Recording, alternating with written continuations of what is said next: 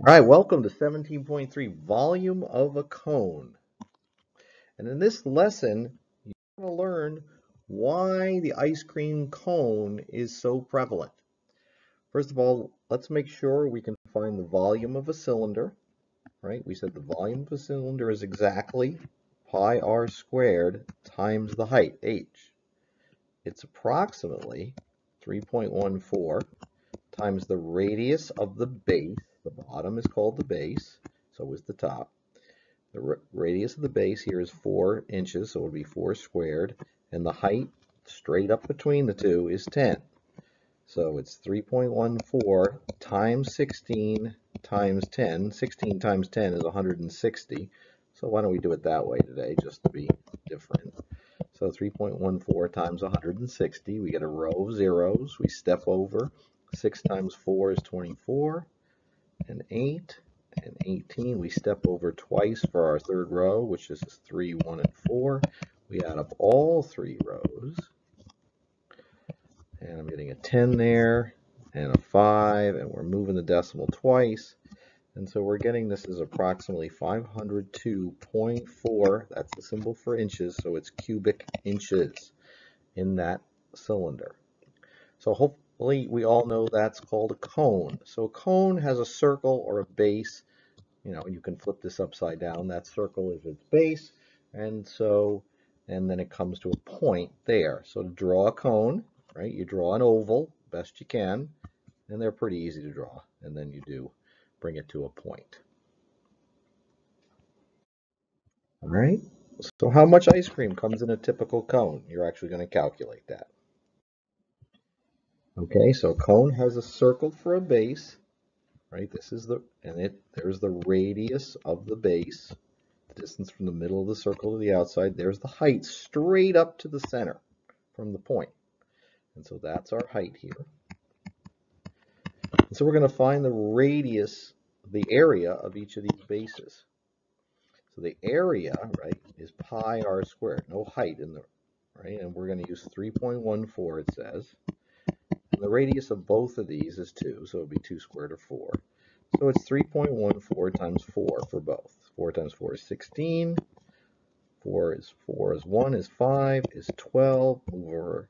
And so the area is 12.56 square centimeters for both of these, right? They both have the exact same circle at the top. But how many of these cones would fit in that cylinder? I want you to take a second and make a guess. How many of these cones, now we're going to assume that you can, smush the cones and cram them inside the cylinder. Now most people guess 2 or a little more than 2. It's actually 3. 3 of these fit in there. And doesn't always look that way because of the way you're looking at something in 2 dimensions, but it's actually 3 dimensions. So if the volume of this is pi r squared h, and 3 of these fit in there, what's the formula for volume of a cone? Well, it turns out it's 1/3 of that, right? Because 3 would fit in. So the volume of a cone is 1/3 pi r squared h. So this is the same 2 that we had. So we're now doing volume. We're going to do approximately 1/3 times 3.14 times the radius squared, which was 2 squared, which is 4. Now times the height, which is 6, right? So we have approximately 1. Oh, we can do a little canceling here, can't we? So we can cancel the 3 with this 6 and make that a 2, right? Let's take advantage of that. And so at 3.14, right, times 4, we just did that on the last screen, right? Right, that was the area of the base. And now the volume, since we canceled the 3 with the 6, we just have to multiply that times 2. 6 times 2 is 12, 10, 11, 5, and 2, and it's twice as big, and it's 25.12, 25 and 12 hundredths cubic centimeters in this cone. For the cylinder, right, you don't have the 1/3. It's 3.14 times 2 squared times 6. So there's no canceling. So we get the same 12.56, but then you have to multiply it not by 2, but by 6, the height. And 6 times 6 is 36, and 33, and 15. And notice, this is 75.36 cubic centimeters. 3 times as much fits in the cylinder. So you should memorize it, right? For the cylinder, it's pi r squared h, right? Area is pi r squared. When you want to do a cylinder, you add multiplying by h. When you want to do a cone, you add multiply it by 1/3. We did ones where we left pi in the answer, right? When you leave pi in the answer, you get to write the equal sign. In fact, it's the only way you get to write the equal sign. So it's 1/3, we're leaving pi. The radius here is 5, so 5 squared is 25.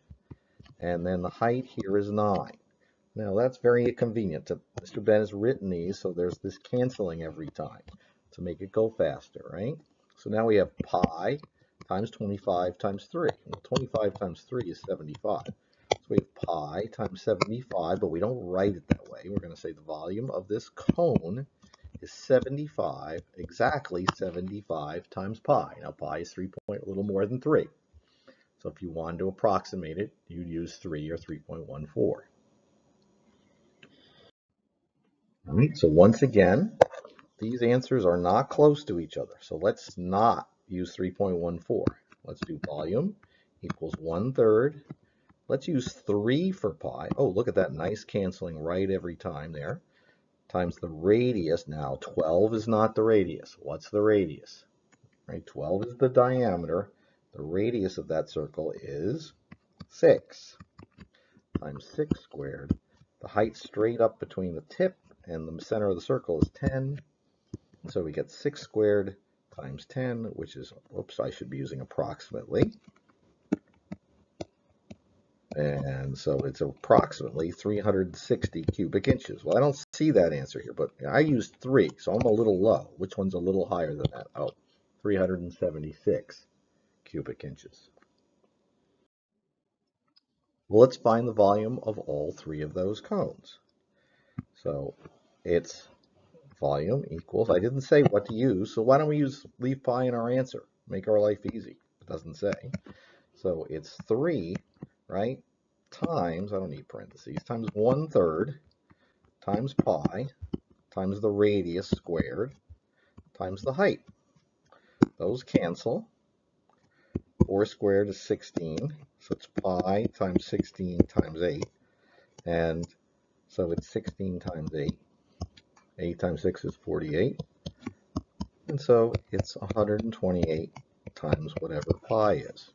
Right?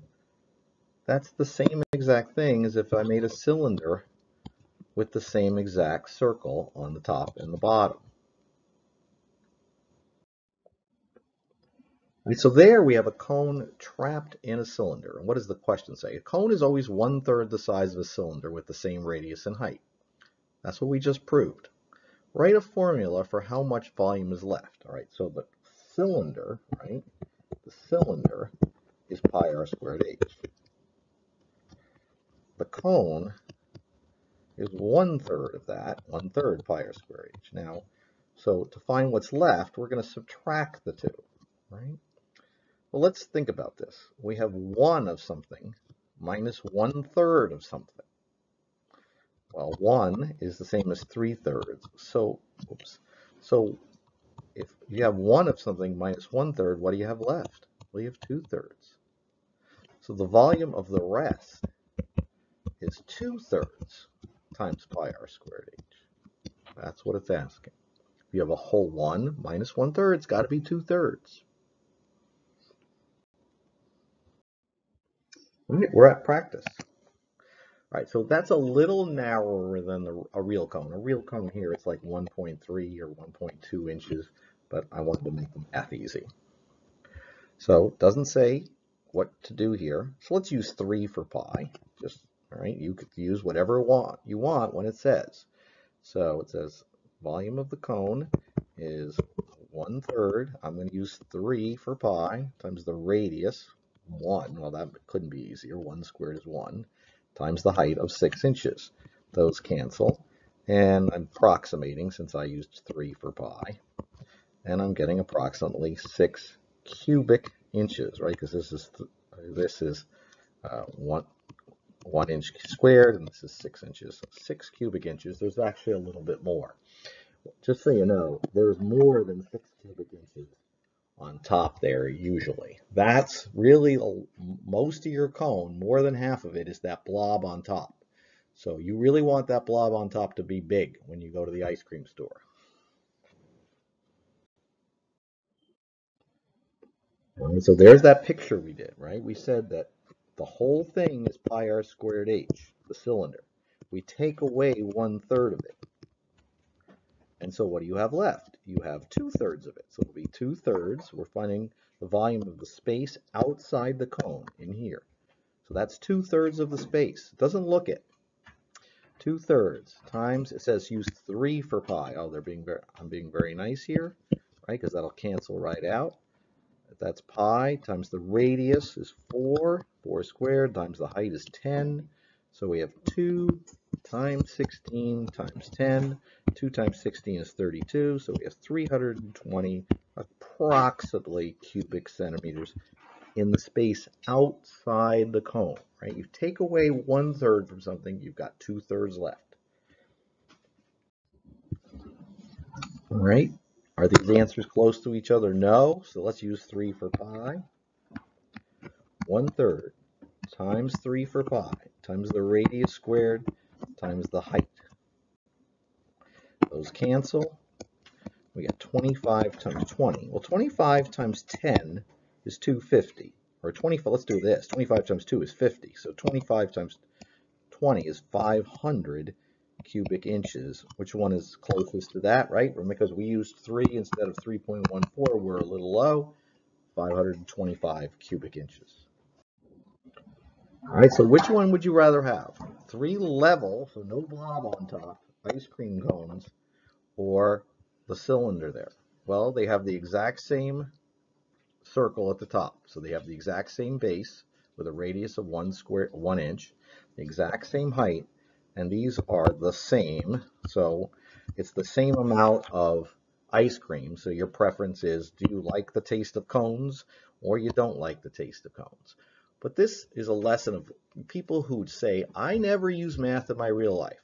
Well, the store owner at every ice cream store is using math every day on you, right? Because when you go to an ice cream store, they always sell you in cones when you are paying per 1 cone. But notice what happens at those yogurt places. At the yogurt places, they don't have cones. They have cylinders because they want that cylinder, they want you to fill up that cylinder and pay more because you buy more.